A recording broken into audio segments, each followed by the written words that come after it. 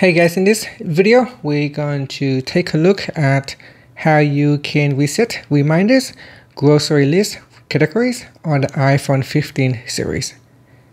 First, let's go back to the home screen by swiping up at the bottom of the screen. Then from the home screen, tap on settings. Next, in the settings page, we scroll down and then tap on reminders. Now in here, scroll down to the bottom, and in the grocery list section, tap on reset categories. And so here, clearing menu categorization for your grocery list applies to all of your devices and grocery lists you have shared. So tap on reset categories, and that's it.